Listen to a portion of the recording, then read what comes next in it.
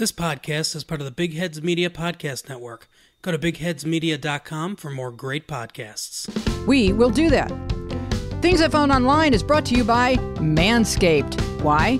Because it just is. You can shop for your loved one and buy them some grooming equipment for their down there. It just is. And you can get the Manscaped collection, which includes the Lawnmower 2.0 waterproof electric trimmer, Crop Preserver, anti-chafing ball deodorant, Crop Reviver, ball toner and refresher, sound effects by Jamie, Magic Mat, set of 3 disposable shaving mats, free gifts, The Shed, which is a travel storage bag that's a $39.99 value, and Manscaped Boxers, anti-chafing boxers. Oh, I've met them, the anti-chafing boxers. So I've seen them play. I've seen them fight.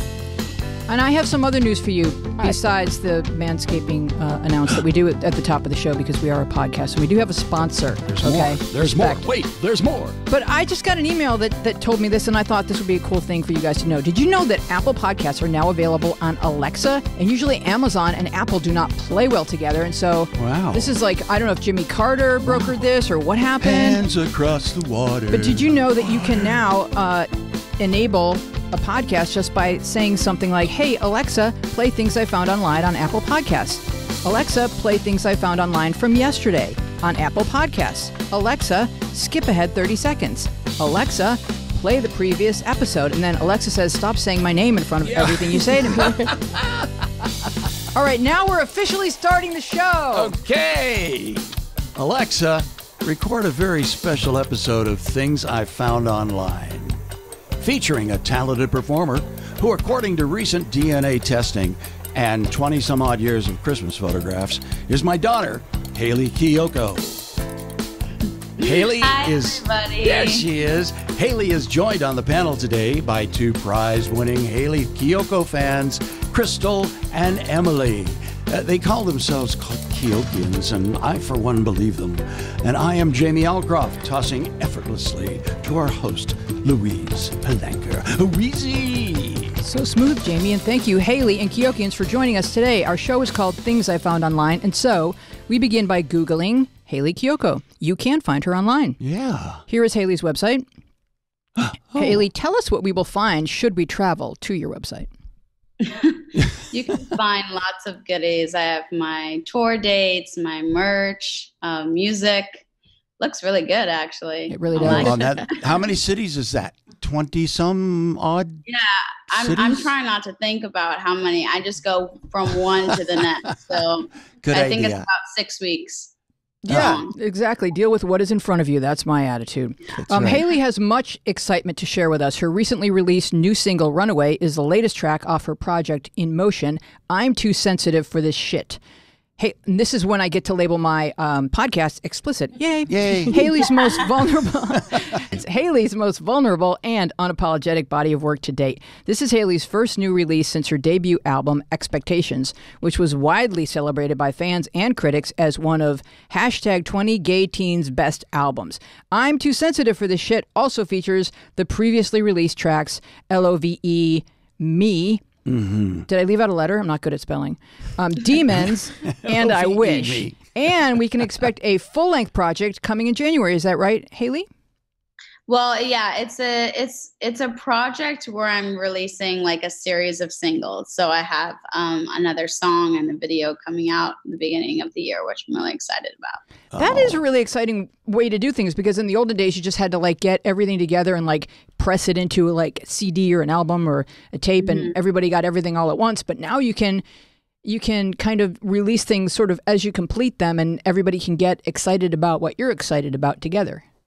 Yeah, I love releasing a full body of work, but also when you do that, a lot of the times you don't get the attention and the focus that you want for each individual song. And so I thought it would be cool to release a project where every song is highlighted and celebrated and explained, and by releasing them separately.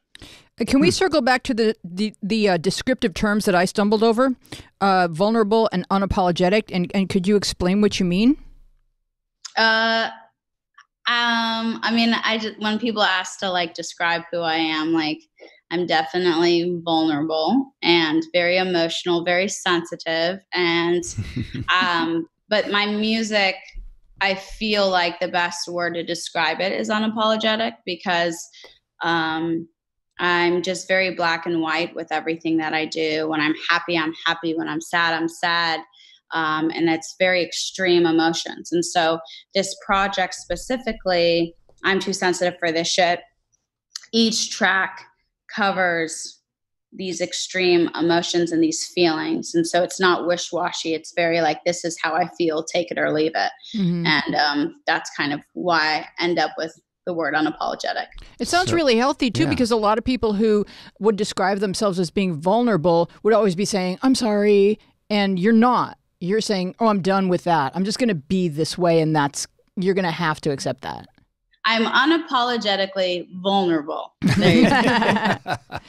And Hayley, you're also headlining a new tour kicking off in January with stops at New York City's Terminal 5 and LA's Palladium. Mm-hmm. And can you talk about what we can expect when we come to see you? Yeah, I'm so excited. I'm planning the set list as we speak. Like yesterday, I was finalizing the list, working on transitions and dancers and the lighting rig and all that stuff. So lots of planning. But I haven't played the North America like as a headliner in a year and a half. So I'm really excited to go back out and connect with my fans and play the new music. It's going to be so exciting. And as my fans know, and Emily and Chris hopefully know, my shows are not just a show, but a place to be yourself and to make friends and to find a community of people in where you live, to be able to bond and really feel free. It's a get together. Yeah. It sounds like a get together, just kind of a hang. Yeah. Yeah. How many dancers do you have this tour? How many dancers do you have this tour? I don't know. It depends. I think we're going to probably have 2 dancers this time. But the last time I did the US tour, I didn't have any dancers. So that's right. I'm excited. So it means you'll be dancing more? Yes. Yay. Yeah. Depending on my stretches, yes. I love it when you dance. You started as a dancer. Yeah. She is an excellent dancer and a drummer. But now, on the subject of Hayley Kiyoko, far more powerful than any Google machine is her father, Jamie Elcroft. Jamie, can you give us a brief play-by-play on the art and science of raising this interesting and creative child? Well, we're all a force of nature, I believe. Each individual is. But some of us are just a little more powerful and forceful than others. And Hayley was just always very focused on everything, whatever she did, basketball, softball, karate, everything she did. She was just very focused. And I think, excuse me if I use this example, Hayley, you've heard this story, obviously, because you know me all your life. We were sitting in the car one day, and I have 3 children, and I asked my eldest daughter, Elise, I said, what do you want to be when you grow up? And she said, I think I want to be an art teacher. I think that would be fun. And then I asked my son, Thatcher, I said, what do you want to be when you grow up? And he says, I think I'd like to design video games. I said, what about you, Hayley? She said, I'm going to be a star, Dad. It was the visualization. Unapologetic. When she was like 6 or 7 years old, she'd visualized this. And there she is. And that was about round about the time she said that. Yeah, that's the gang. Where did you get that photograph? It's a Christmas card I found. It was a Christmas card. Yeah. Yeah, and we all happened to wear black that day and jeans. And it's so sad about the furniture. They used to have some. We did. Yeah, we did. Now, Hayley, did you know, Hayley, we scanned the Faniverse to bring you these brilliant and beautiful individuals who have all met a very high bar to be here. There was an essay question. We asked, what does Hayley's music and message mean to you? And we have Crystal Danielle. And Crystal, would you like to stand beside your desk and read aloud? All right, you don't have to stand. You don't have to stand. All right. Yes. This is an easy class. Yes. But go ahead and read your paragraph because I was very moved by it. Okay. I will say I do know what a paragraph is, 5 to 6 sentences. That is not what this is. I want to keep it short and sweet. But I wrote, Hayley's music means the world to me. I discovered her music when I was still in the closet and afraid to truly be myself. Now I listen and it means pride. I listen and I'm proud to just be myself. Oh, good for you. And that is beautiful. And you must know, Hayley, that this is what your work is doing for individuals one at a time. And does that make your heart full? Yeah, I mean, well, Chris, have we met before? Yes, or is this we our first time? have. We have met. Yeah, what was the last time? The first time we met, it was 2012 at the Roxy. Second time was, yes. You were at the original place. Yes. Yeah, because I was like, because I know both of them. I've met Emily too, so. Mm-hmm. And then we reunited when you opened for Panic last year. Yep. At the Staples Center. Yes. I love your rainbow eyeshadow. Isn't it so? Thank you. Yeah, it's beautiful. I wasn't able to see you guys before, but now I see you guys. So it's so nice to see you, and thank you for doing this. It's awesome. Well, Chris has some questions for you, and she's prepared 5 questions. So this portion of the show belongs to Chris. Okay, question number 1. What's your creative process like when you direct your music videos? For example, do you instantly know what the video will be like after you write the song, or do you play around with concepts? It depends on the song. Like Gravel to Tempo was instant. Like I wrote that song and I was like, I'm going to be in the hallway dancing in front of hot girls and like standing up to them and loving myself. And like, I really saw the exact video in my mind. And then there are other videos where, it's been a while since I've written this song. You know, sometimes they don't come out till a year and a half after. And then you're kind of like, okay, I know what this song meant to me when I wrote it, but how can I like reimagine what this song could mean to me? And then I kind of challenge that, you know? Mm-hmm. So it makes my job exciting because then I get to go into directing a video and kind of having this freedom of taking it somewhere else, even though it's such a personal song, and it's a personal story. Love that. And I want to say, Marla, if you're ever looking for someone, I'm right here. I know, that's amazing. It looks so good. Thank you. Okay, question number 2 was Marla's does her makeup. I know. There's a team. Yeah. There's a whole team, Hayley. I'm getting that. It is. I've met like 7 or 10 new people over the past 24 hours, and I love them all. They're all Scorpios. Oh my God, so am I. Wait, me too. Can I be on Team Hayley? Me too. Yeah. Add me on the list. Represent. Well, Louise, you changed her diaper once. I've changed her diaper. I've rocked her to sleep. And then you guys moved, right? Yeah, and then we moved out to Westlake. Well, who knows what we remember, though? No, but you know, I mean, I told you that was the cutest baby I've ever seen in my life. I mean, I probably said that to you every time I was in her presence. She was very It was nuts. It was otherworldly how cute that baby was. But look at her still. I mean, gorgeous. So question number 2, Chris. Question number 2, do you plan on pursuing more acting roles in the future? Definitely.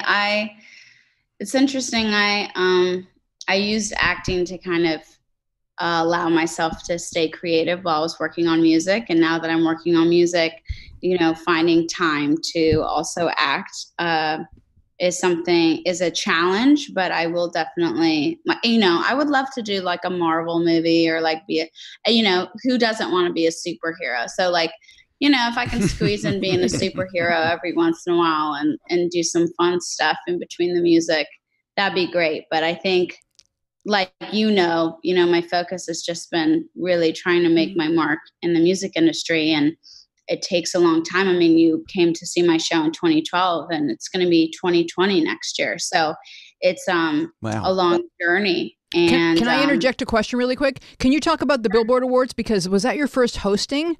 Because that's a whole other skill set, isn't it? Yeah, I hosted the Billboard Women in Music event, which was crazy because I've never hosted anything except for my high school talent show. And, that counts. I think it went well. Yeah, you did a good job. Your high school talent show went really well. It really was great. It was really great. Yeah. No, you were better at the Billboard Awards than you had. Well, you had a moment of genius at your high school talent show, though. Yeah, you really did. Yeah. And now I'm on the spot because I can't remember it. You got to, Jamie, bring in some footage. I'll bring in some footage. Oh yeah, we can kick that old school. It's in a box somewhere. All right, I can transfer stuff. I have skills. Okay. All right, question number 3, Chris. Question number 3: Are you still in contact with anyone you've ever written a song about, and do they know that it was about them? Ooh, juicy. The tea. Juicy The tea. question. We're not messing around here, Haley. Is one of them named Dad? I'm trying to think. I don't think so. I mean, I've written a lot of songs about a lot of people. A lot of them have been people that were almost in my life, but never was because it was not a successful relationship, or it never was a relationship, and I was just dreaming of one. So I would say most likely they're probably not in my life. Highly relatable. They haven't gotten in touch. Or fortunately, depending on the situation. Right? Yes. Yes. Because you wrote, was it Feelings? Did you write that for somebody? No. What was the video that you did that was just a single shot? Oh, yeah. Feelings. That was Feelings. Video. Yeah. Feelings I wrote at a time when I had just entered the single life. And it was like people just expect you to not have any emotions or be affected by anything that they say or do. And you're just supposed to like be okay. And I was like, no. I was like, I have feelings. I over communicate. I like, these are like all the things. Relatable. I don't understand how I'm supposed to, not feel. And so that's what inspired me for that song. Oh, that's awesome. Well, I remember you told me that I thought it was fascinating. You said that you did it because you've seen men flirt with women when they walk down the street. Video. Yeah. I was talking about what the song was about. Oh, you're talking about the song. Yeah. Okay. Yeah. All right. Well, anyway, I thought that was really interesting that you reenacted that flirting in the street thing in the video. And yeah, I think I was telling you, like you see Michael Jackson and all of these, pop stars, getting to flirt with women and being unapologetically, flirting. Yeah. A guy trying to go after a girl, and you don't get to see girls going after girls like that. And so that was my inspiration for that music video. Yeah, I think that's great that you show that side of life. I think that's wonderful. You go at it from that direction. Next question, Chris. The next question is, what was the hardest song and what was the easiest song to write on Expectations? Hardest song. There were a couple, but He'll Never Love You was a difficult song to put together in its entirety. We reproduced it like 4 or 5 times, and just getting it right and getting it sonically like perfect. That was a difficult song. And then the easiest song on the album, the instrumental? I would say Let It Be. Let It Be. Yeah. Let It Be was just a song that just came together. I wrote the melody with my producer, and we did the lyrics with Chloe Angelides, and we just knocked it out in, half a day, couple hours. And it just flowed, sometimes like anything, like sometimes a day is easy and sometimes a day is hard. Like that song, it just worked for us. I think that's the closest thing you have to an anthem, that song. Yeah. I love that song. Yeah. It's fun to play live. Oh, I bet. I bet. Does everybody sing along? Yeah, everyone screams. But everyone looks like. Okay, last question, Chris. Last question. What is required on your show writer? Like, are you a all green gummy bear type of person, or what do you like to have? I feel like that's a very thoughtful question. And it's really making me, dig deeper into myself and who I am as a person. I don't have like a thing for green things or anything. I like apples. Normally you're on the road, right? And so you're normally in like a place you've never been. So normally like bread, PB&J situation. I like dark chocolate, 70%. That's above 70%. It's too healthy. Yeah, you know. Do you throw it across the room if it's anything? Yeah, I just throw it very angrily, and I'm like, oh my gosh, how dare they? 80%. 80%. Devane shrimp. All right, we're going to break for commercial, and when we come back, we're going to have Emily's questions. Great. Yay! Take a deep breath in. Now count to 10. There. Don't you feel better already? No. Why not? Oh, that's because that's anger management crap. Join me and learn real ways to overcome your anger. I share my own struggles and journey to break free of destructive anger. I will give you ideas and insight that will bring you to a place of healthy anger. Yes, there is such a thing. Learn how on That Anger Management Crap with Matthew Plotner. All right, we are back with Emily. And Emily, would you like to read the class your essay? Yes. Okay. So I discovered Hayley Kiyoko back in 2015 with the song Girls Like Girls. It's been crazy to see how much she's grown musically and personally throughout the years. It's amazing to see Hayley, a lesbian woman of color, killing it in the music industry. She's a great representation that other queer people of color can also be successful in the entertainment world, and her music is an escape for me from this world. Oh, nice. Nice. That was lovely. Lovely. And go ahead with your questions. Okay, my first... Try to stump her. Well, not the first question won't be, but okay. In the Battle of Hastings. I started out easy. Was William the Conqueror. Well, Emily, we met answer in the form of a question. The lyric show? Yes, what was the lyric first theater show we met at? The Lyric Theater. Yeah. That was like so long ago. And I was so excited because I think the capacity was like 200 or something, and we sold out. Yeah. And I think that was the first time we met. So, okay, I'll keep going. Okay. So my first question is, what is your inspiration behind Runaway? Yes. So Runaway is my new single. Do you guys like it? I do like it. Love it. Good. Mm-hmm. Good. It's one of my favorite songs. I was just so inspired by the fact that like when we get into relationships, all of a sudden all of these like personal issues start rising, and then you're like expecting your partner to fix all of your issues, and then you realize, oh my gosh, it's me. And you can't run away from yourself, is it?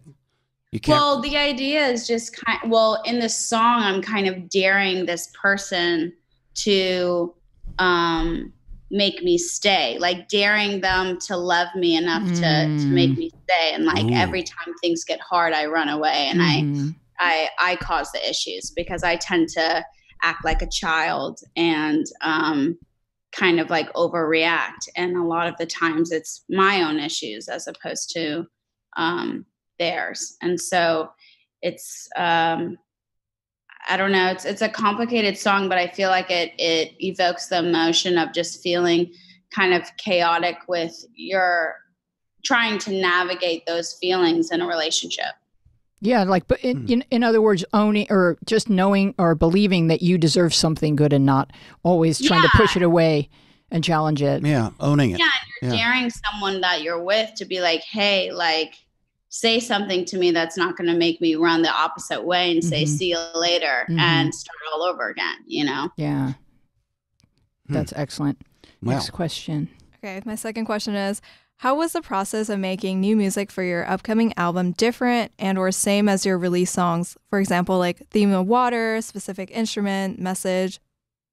So this project is different because I kind of just went into the studio. I went to Joshua Tree and I just started to write, and I didn't really know what I had to say, but I knew I had to say something. And when I got out of the studio and the project was in my hands, I was like, okay, this is emotionally chaotic. And I'm all over the place and I need to get my shit together. And so that was basically how the theme came together, which is like, I'm too sensitive for this shit. And like trying to navigate your emotions, you know, like one day I'm depressed and dealing with demons, and the next day I'm blaming someone else for my own issues. And then the next day I'm happy and in love. And it's just like, you know, every day is a new day. And so I wanted to kind of capture life in itself in this project and kind of the ups and downs with it. Excellent. Excellent. Wow. Okay, go ahead. Okay. How do you deal with a creative burnout if you get them? Yeah, I get them. I think like resting and like for me, being in nature, going out of town, being in the desert, finding time to just like focus on something else besides, like as a artist, it tends to be very egocentric. You're always focused on yourself. Like, what am I going to say? What am I going to do next? And so a lot of the times for me, like if I'm burnt out, like hanging out with my niece, my sister just had a kid, and like hanging out with her and focusing on them and my love for them, and really kind of getting myself out of my own bubble really kind of opens my eyes to other possibilities. Because when you're a creator, you have endless possibilities. You can always create, and you never just have one good idea. You can create thousands of good ideas, right? So, you know, not limiting yourself and knowing that you're not limited. Are you finding that whatever sort of complicated mix of emotions that you're feeling, if you express them in a song that people relate, is that like an interesting experience to be able to put your all of your mix of emotions out to the world, and the world says, oh my God, I feel the same way? Yeah, I mean, I think that's what the core of representation is like, hey, this is who I am. This is how I feel. Does anyone else feel this way? And being brave enough to speak out about it and find the people that do feel the way you feel, you know, and that's the only way to normalize these feelings. I was driving today. I was like, why is life so hard? I was just like, I'm like, was looking around and everyone's walking on the street, and I saw like someone laughing, but everyone's just kind of in their own world. And like, we're all just trying to find happiness and passion and acceptance and love. We're all searching for the same basic core values. And it's like, why do we make it so difficult for ourselves? Well, it's complicated. Yeah, life is complicated. Like when I know it is complicated, but it's like, how do we make it less complicated? How do we simplify it to find the joy in life? And how do we, you know, embrace that joy and use it, as opposed to seeing it there, but then not taking it and holding on to it. So for me and my music, I try to do that. I try to read in between the lines and write the songs that are in between the lines. And so we can kind of find each other. And I'm grateful for Emily and Chris, who have been avid fans from day one. And, you know, I think that's what connects us, is that we're all searching for something, and we need each other to get through everyday life. Yeah, right. We're all in this together. Yeah, and high five! High five. And how have you found that the internet helps us connect and feel more a part of a community? Do you think is the internet more collaborative or more divisive? How do you find it in your life? I think it takes you 4 steps forward and 2 steps back every time. You know, you go forward, you go back, you go forward, you go back. It's a tricky thing. I'm grateful for the internet, because I do think that, you know, like I was saying, you go to school, you live in a bubble, you only know the people that you interact with in person. And so when you're growing up and you're battling being accepted and struggling with your sexuality, you don't know who else is struggling. And so you're extremely isolated. You feel extremely alone, and there's no support. And, it's difficult, especially, you can have accepting parents, but, parents want you to be happy and they don't want you to struggle. And it's difficult to have conversations when you're trying to navigate who you are, when you don't even know who you are yet. And so I think that the internet is helpful in a lot of ways, because you're able to find people that are maybe 4 steps ahead of you and have learned to love themselves and are able to help you navigate that difficult time that maybe you don't have that person in your town. Mm-hmm. In your life. Right. Yeah. The thing with parents about anything really is there's too much on the line for them to just be like, well, I think you should blah, blah. You're looking into their eyes and you're just like, oh my God, I cannot say this because it's just, there's too much at stake for them because I'm their child. So you need a friend who's more, a little bit more removed from your emotions that could listen and not be like, oh no, can I bake you something? It doesn't mean that they don't care. It doesn't your mean parents that they care don't too much is no, of course your friends care, but it's they're completely responsible for your happiness as a human. I don't know. I've never had a child, so I can't really identify with that feeling, but yeah. When Hayley first told us, it was so long ago that my initial reaction was, oh, this is going to make her life more difficult. But in fact, it's made her life easier because she's happy and she's fulfilling her dreams. And that was my main thought. And with society changing, we're going through a societal evolution right now. And with society changing, it's easier now. It's much easier now because there are more people in the community through the internet. By being online, you're connecting anonymously very often with people who anonymously feel like you. And you go, wow, there's other people out there.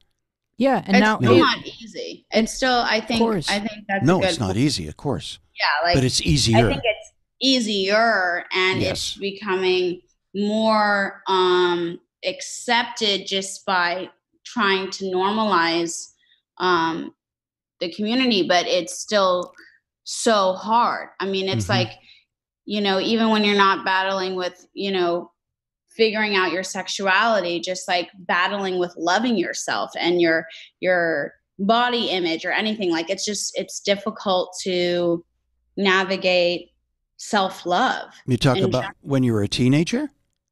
In general. Even now? 40-year-olds, anyone that still don't love themselves or still, discovering who they are or, speak negatively towards themselves. Everyone, I think, is going through it. But I think adolescence, it's especially, as when you're young, it's it's life or death. If someone doesn't like you back, it's the world's ending.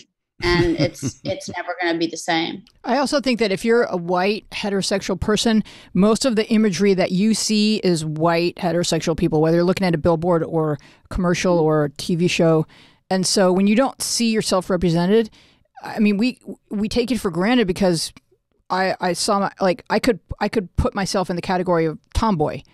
Because I'm a lesbian, except for that I like guys. Everything else about me is completely lesbian.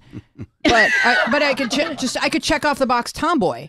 Yeah. But if you like girls, you don't see that represented, and then Hayley comes along and you're part of this wave that hits the shore, and you're not going to be a lesbian woman and sing about a guy. Elton John was still singing about a girl. It's what are you doing? You don't love Judy and Barry Manilow. Well, anyway, the point I'm making is from the start of your solo career, you were I'm going to sing about girls because I'm attracted to girls, and so that's helping these guys because that wave hits the shore and people are just oh my God, it just feels so good to see myself represented, and it's so powerful and meaningful. Yeah. Yeah. I think that, every artist has their own journey and they have their own choice of how they want to, what they want to sing about. And I think for me growing up, I connected to a lot of music and I was gosh, this is exactly how I feel if only it was about a girl. Wow. And I, like, a girl was like, there was always like one step further that I felt like I could be even more connected to the song personally. And so that's what I'm doing. And a lot of those people singing those songs, Hayley, were singing it to a girl. They just weren't able to say that out loud. You know, whether it was They didn't Dusty choose to. Springfield or Dusty Springfield. whoever, right? I mean, you know, look, people are people, and it's like being attracted to the same sex is normal. It's always existed, and finally, we're able to say all of that out loud. And yeah, but I think society doesn't make you feel normal, and school doesn't make you feel normal, and a lot of people still don't make you feel normal, and so it's normal to you, and but it's still not normal for most of America and the world. And so I think that's why, having these conversations and loving yourself and being brave and not letting that negativity, cripple you from your dreams is like really, really important, because that's what's going to move the needle forward eventually. Mm-hmm. And I think once we see same-sex couples holding hands on the street, because it's not normal until we see that, because people are afraid that someone in a passing car would throw something, or until you see people in every city holding hands, there's still work to be done. That's how I feel. Let's get to your next question. Okay. Wow. I You're like, forgot. Wow. So that was the answer to that one. I don't know. It's just my job to move the show forward, Jamie. I don't have all the answers. Such a rapid, I'm not lesbian Jesus. Such a rapid clip. Okay, my next question is, who is your favorite female artist at the moment? Good question. I have a lot of, I feel like the pop game is strong right now. I feel like there's some really amazing female artists just in the music industry that are being themselves and like have done it their own way. Like you've seen Billie and Lizzo and Doja Cat and Megan Thee Stallion and all these just powerhouse women that are just being themselves and creating a new lane for themselves. And so I'm loving seeing these artists that have been really putting in the work and getting the recognition that they deserve. And it's been a really inspiring year to see so many great artists. So it's hard to pick one, but the pop game is strong right now for sure. Yeah, it really is. Yeah, it really is. It's impressive. Last question. Okay. Do you have any advice for other queer women of color trying to break into the creative industry? Just to literally love yourself and be yourself and effing go for it. I don't know if I can cuss on the show, but literally, like, you just have to continue to create and make good stuff. Like, it's like, you just have to keep putting out good work and people will find it and people will be inspired by it. And it's really hard to, it's hard. You're the little negative, person in your brain starts talking and it's like, no one cares. And this is not going to happen. This is not going to happen. And it's so hard to just like put that person in the passenger seat, but just put that person in the passenger seat. You're the driver. You're the creator. There is no one out there like you because you have your own personal journey and your own story, and you should create. And that's what you should do, and go out there and continue to do it. But it is hard work. You have to work really, really, really hard to establish yourself and to let people know that you're worthy. And I think that that's what's so frustrating sometimes, is that we have to prove our worth and we have to prove opportunity when we should just have an opportunity to be ourselves and to chase our dreams and to be paid equally. And so it's difficult, but you just have to have thick skin and you have to support other artists that you love, and you have to band together and just do it. Just do it. That's a good slogan. That's good advice. Something should use I have that. a question for Hayley. When I read through your bio, I I become exhausted. And also, it feels like you would need strong business and project management instincts to navigate and perform at your level. How do you make big decisions with branding and product associations that will affect your creativity and your messaging? Thanks. I actually went to school for business, and I never got my degree, but I when I was young, I've always just wanted to be a businesswoman. And so everything that I approach, I have a business tick in me.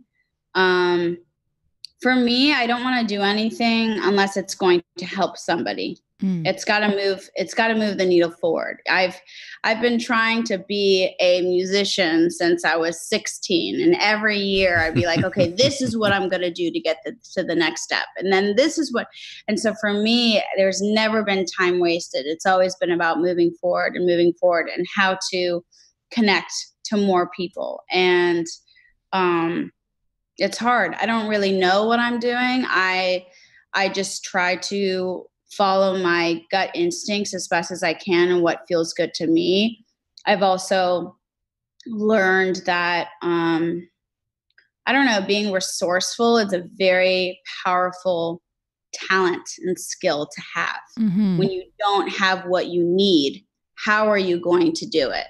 That's the question, right? And for me, that would be the title of my book. If you don't have what you need, how do you do this? Hashtag workaround.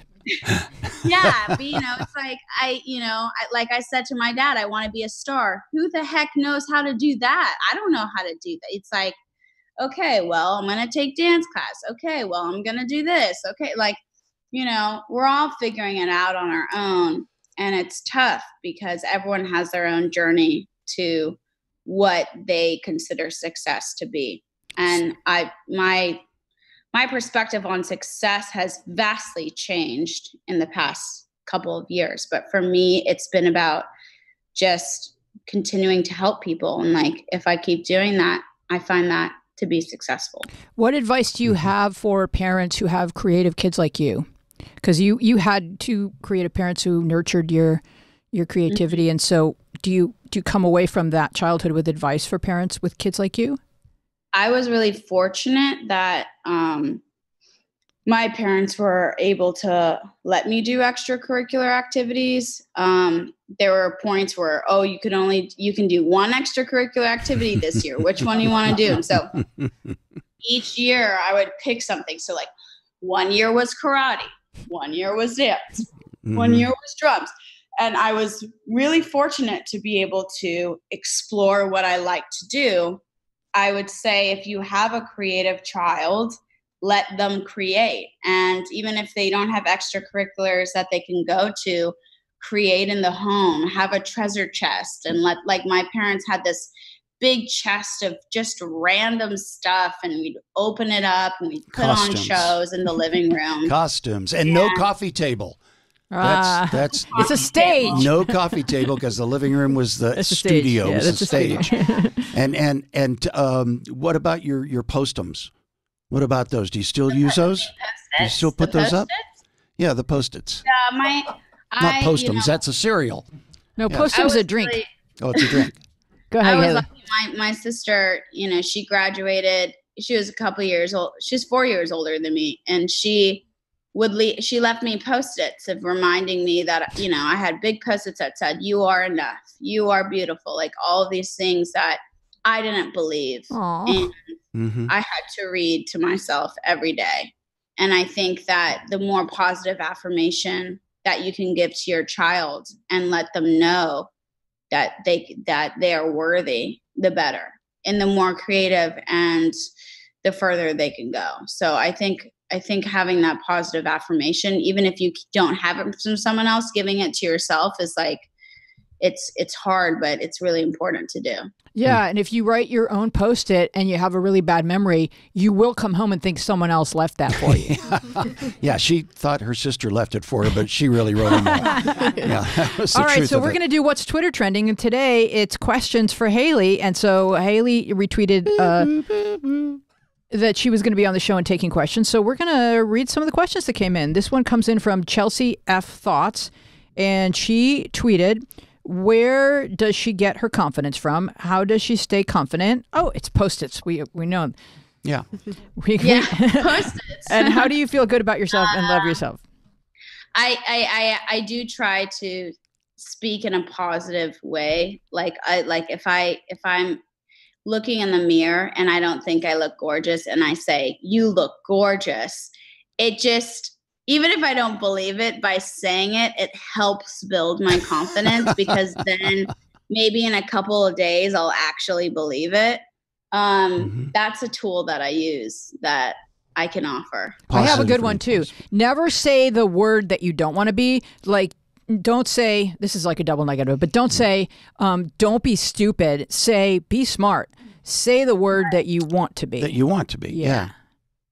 Not be negative. And don't let your password be anything negative. Because things you guys know this, right? Oprah says so. Because things that you type. What?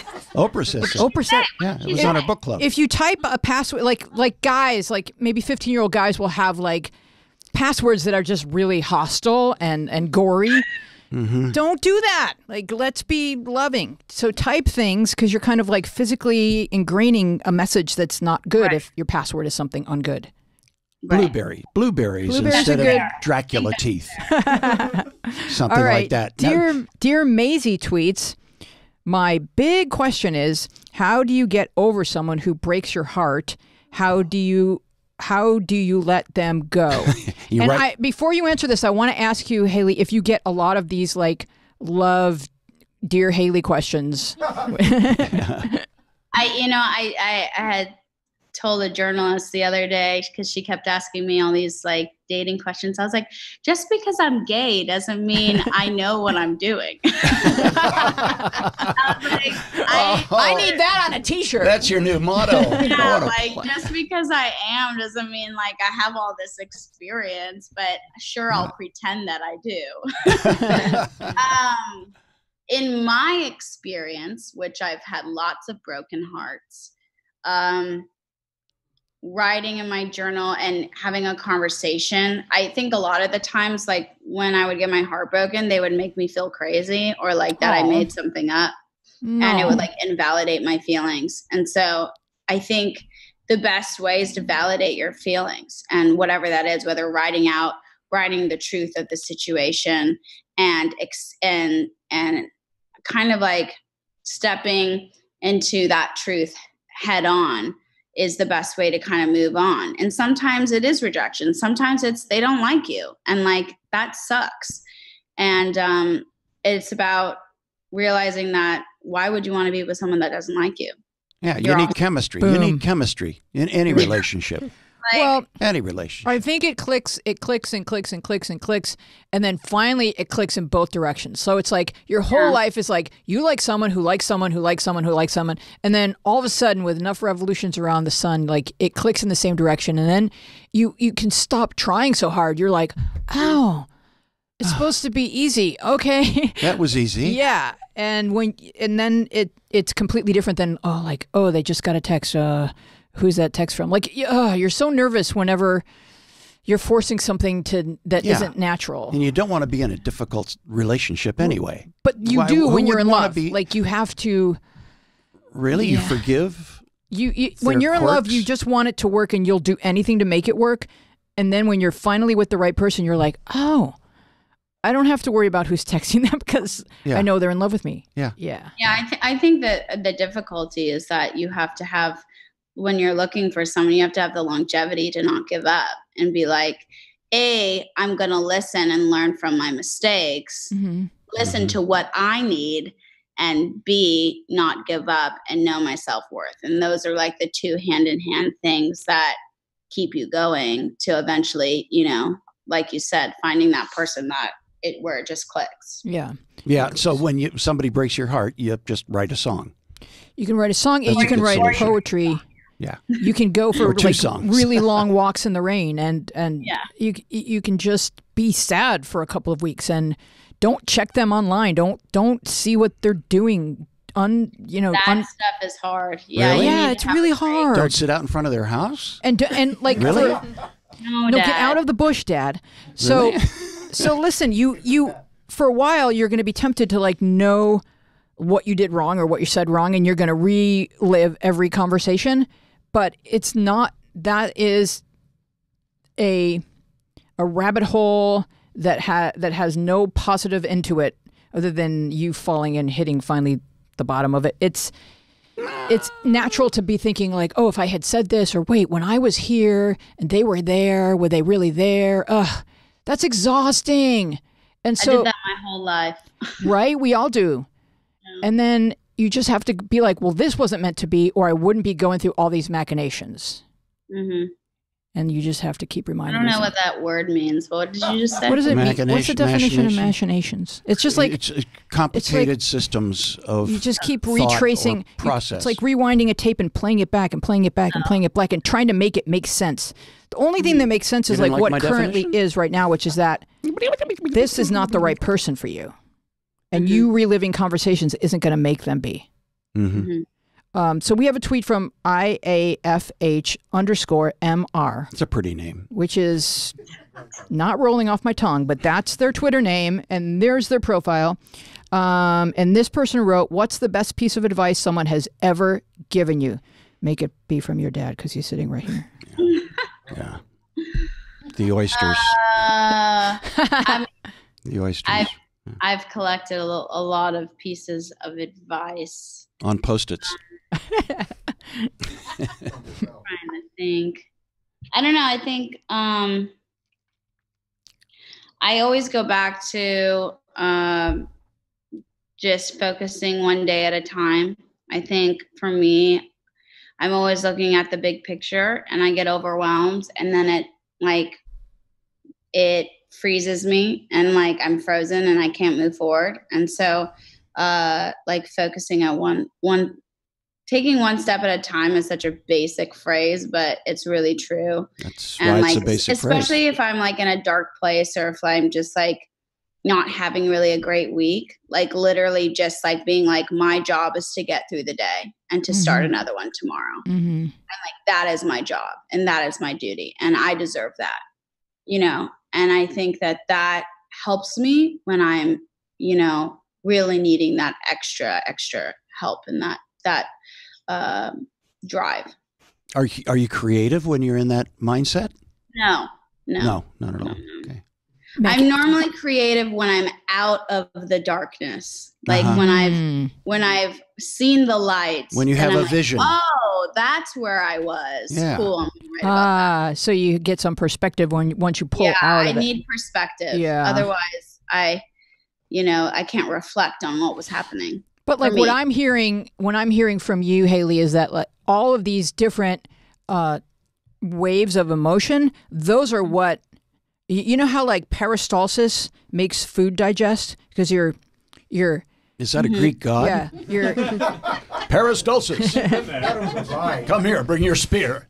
I need to digest. It's like in your intestines are going like this and they're making something productive happen, which is keeping you alive. But this is why you create, because you're kind of have these mood swings that are energy. They're like they create tension and then release, and tension and release, and that's interesting. You get all these inspirational spurts of energy. I don't know. So I think maybe embracing it and knowing that this dark mood will pass, like day and night. We're all kind of always revolving. I should write fortune cookies or something. Yeah, you really so Jenna tweets, being both Japanese American and gay has been a very difficult journey for me. Your music itself got me through a lot in the beginning of college. I was wondering, though, if being Asian made it more difficult for you to come out. So is she talking about a cultural thing or? Mm-hmm. Yeah. I don't think being Asian made things more difficult for me to come out as far as my sexuality is concerned. I think there was two different things going on in my adolescence. It was like I wasn't white enough, I wasn't Asian enough, and then I was gay. And so there was the sexuality side, and then there was also my culture and what I looked like. And so those were two different things. And it was difficult. I think for me growing up, I didn't want to be Asian because Asian wasn't cool. And they were, Asian girls got made fun of for being, the normal stereotype Asian girls. And so it was difficult because I'm like, I'm not that box. I'm not that stereotype you're putting me in. Like, stop putting me in a box. And then same with sexuality. It's like, okay, well, this is what a lesbian looks like. And they're like this. And I'm like, I'm not like that though. Like, I like girls, but I'm not like that. And so it's difficult because no matter what you look like or who you love, everyone's always trying to put you in a box. And, Weezy, you were lucky you identified with the tomboy box. I was very lucky. A lot of us don't identify with the box. Mm-hmm. And so it's like, okay, well, if I don't fit in a box, then where do I go? And you didn't fit in the tomboy box, you don't think? No, I don't really.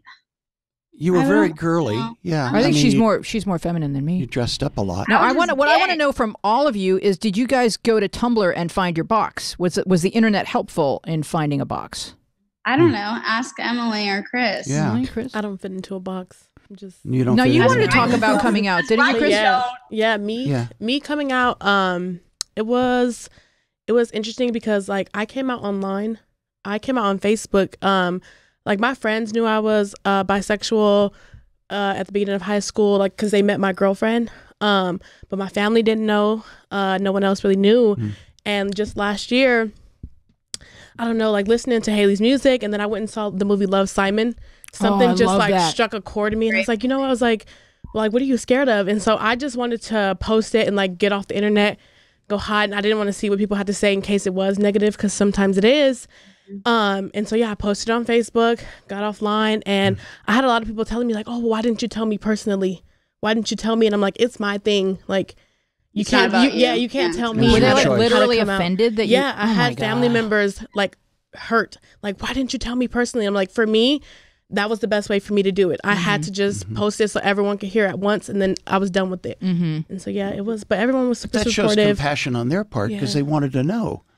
It does, but still, they should have embraced the way she chose to do it. Yeah, they should have. Yeah. Yeah, they wanted to know, but I just wasn't ready. But it's so hard. It is. Like, even with must be like seeing everything on the internet and people who are out and about, like, it's still hard. Like, you're not ready until you're ready. Like, and that was the moment that I was ready, and that's how I wanted to do it. So does anyone watch This Is Us?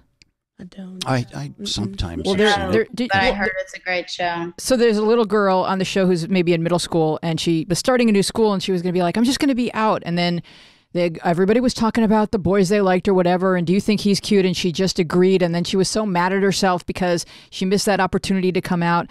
And then there was like a social media game where they were saying, post your crush.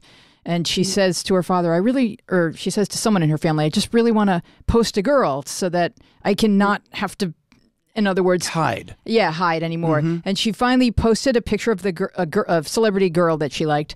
And all of her friends were like, cool. And she just felt so relieved. And I thought someone's talking to their kids. These writers are talking to their kids, because that's a really modern experience that in middle school, a kid could still sort of struggle like Simon, even though his parents would be accepting and everybody would be accepting. But it's like I think parents should say to their kids, like at 5, like, do you like boys or girls? So that it's not the kid that has to come out ever. It's like, we always accept that you might like boys and you might like girls, or you might like everyone, or it shouldn't have to be such a heavy lift for young people who are already struggling with so much.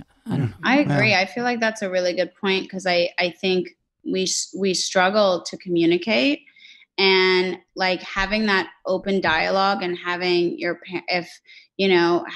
parents just being like, hey, I love you no matter what, no matter who you are, blah, blah, blah. And just like setting the tone. A lot of us don't have that. And most people don't do that because everyone just assumes. It's like a default position is, oh, I have a straight kid. Well, you may not. I don't remember saying blah, blah, blah. What? No. I don't remember saying blah, blah, blah. I'll put it in the next script. Okay, thank you. But it was a different time period when Hayley grew up. As things are changing, I think, at warp speed. We're moving forward and we're learning from each other. And I never, within the past 5 years, I've learned so much about transgender, and we're just learning so much. And I think the key is just to stay open. And when people say this is I'm fluid, I'm along this spectrum, just be like, oh, okay, cool. Instead of like, wait a minute, pick a team. You know, the stuff that we used to say 10 years ago. Plays for the other team. Yeah. Yeah, like don't be so like bisexual people are so greedy. You can't like have a crush on everyone. Well, yes, you can. Why not? All right, so we have one more. We're evolving, though. We're socially evolving, and we've got to accept the fact that we're evolving. We do expect a lot of ourselves, and that's good.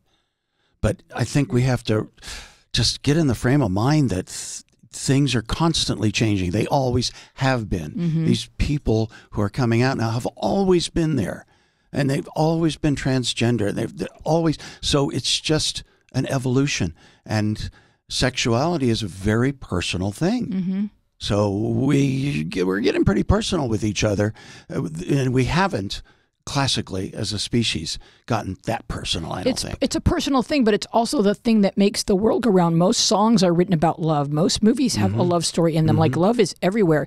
And so if you're a kid growing up and you don't see representation, that's really difficult and confusing. And it means, oh, your parents have checked this default box that means they think you're straight, and now it's your job. Yeah, you have to tell them that you're hopefully we're past that. We have a gay mayor running for president. Yay, Mayor Pete. All right, so we have one more tweet from Mathlete tweets, and Mathlete tweets, do you need a chiropractor after carrying the entire gay community on your back?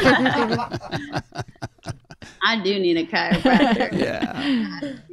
I'll take some recommendations. Oh, it's all it's cracked up to be. How do you feel about the title Lesbian Jesus? I mean, it makes me feel important to people. Do you feel worshipped? It's cool. You know, I've always, some people are offended by that term or nickname, or I didn't make it up. My fans made it up. But the best way for me to describe it is just kind of like, you know, my fans, my Kiyokians, everyone, we create a safe place for each other, and we're able to lift each other up and give each other hope. And I think that there should be nothing wrong with helping each other through life and finding hope and igniting it. And so I'm very grateful to have found, you know, people that are just like me all over the world. And that's not something I had growing up. Do you feel like you get as much back from your fans as you give them? I mean, I hope I give them as much as they give to me, because I feel an endless amount of love and support and freedom to be myself. And so I hope that I give them that freedom back. How did that photo op start at the end of your concerts? Whose idea was that? Because no matter where you go, no matter how cold it is or how hot it is, or where, there's a photo op at the end of your concerts, and there's like hundreds of people, or at least 60 people standing there, if not hundreds. There's 12. They know that I have to leave the venue at some point, and so a lot of my fans will wait outside the venue so we can like meet and hug and stuff. So overseas, it got a little out of hand. A lot of people would just be waiting in the streets, and but I always come out and say hi, and then I can't take a photo with every single person, so we just do like a big group photo. Oh, that's fun. Yeah, that's fun after every concert. Yeah. That's a nice way of me staying in touch with you when you're on the road. Yeah, I just send you a group photo. Yeah, on the road. That's nice. You're like, I think I can pick her out. Yeah, she's in there. Yeah. All right. Well, we're gonna let's see where we can find Chris online. She's on Twitter. Go ahead and tell people where they can find you online, Chris. Yes, my Twitter and Instagram are _exochris_. Awesome. There I am. Hayley Kiyoko flag in the back. What do you love to do, Chris? Look at you. Yeah. Look at you. What do you love to do? I love to just communicate. I love to talk. I'm in school right now. I'm a communications major. So I know what you're saying. Goals and dreams? One day I want to have a podcast, and I want to start off in PR and then kind of like branch my way off into, There you go. You might see me on my own podcast one day. Yes. Good for you. Absolutely. Well, I hope you have us on as guests. I will. I hope you're paying. And we have Emily on Instagram and Twitter, and you have a website. And tell us about your goals and dreams. My goals is to work in television in production, and I'm also a photographer right now. Great. Yeah, she's great. Oh, those are great. Hire me. Yeah, I looked at some of your Oh, pictures. wow. I was like, Wow, awesome. How did you get that selfie of yourself without your arm being sticking out there? I have like photographer friends. Oh, They do. someone else took that. Someone else took that. Yeah. I get it. I get it now. Okay. The original selfie was actually taken by a person who did not have any friends. So it's okay if someone else takes your picture. It just means I know people. Now when you walk up to people and they're like, "You want me to take a picture of all of you?" They're like, "No," because they that they want a They selfie. want the selfie. Like, yeah. no, get out of our selfie. I look better. Like, I do look better from above. yeah, it's like that's why I'm going to buy a drone, Haley. I am going to buy a drone. You have a drone following you everywhere you go. I need this computer like 8 inches higher. See, this is good lighting, and these are the tricks you learn. Yeah, Podcasters. and I wish Chris and Emily the best. And like I said before, I'd love to have you guys at my meet and greet at my LA show at the Palladium in March. So Wow. I'll make sure to Thank do you. that, and I'll give you guys hugs again. And thank you for taking the time to educate people and sharing your personal stories. I know it's difficult, and being so open with me and everyone here. So Thank you thanks as well. for having Thank me you. too. Thank you. Thank you, Haley. See you at Christmas. I want to thank our guest Hayley Kiyoko. Jamie Alcroft is here. Chris Danielle, Emily Lau, Thomas Hubble, Lane McFadden. Our producer is Dina Friedman. Our sound mixer is John Maddox. Our webmaster is Bill Filipiak. We're going to take a little break over the holidays, so you guys enjoy. I'm Louise Palenker, and we will see you next year. Bye-bye.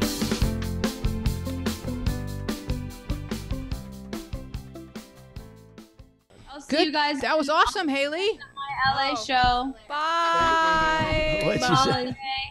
You too. Wait. Can you stay on the screen for a second? Just stay on the Yeah, screen yeah, for a yeah. second. We're gonna pose. We're gonna pose right now. Oh yeah, get in front of me and we'll take a group photo. Oh my god, the water. I know the water. Tell me when you're taking it so I can smile. All right, we're ready, Haley. Okay, smiling. There we go. Love you guys. Thank you Thank for you. having me. Thank you so much, Haley. Bye. Bye.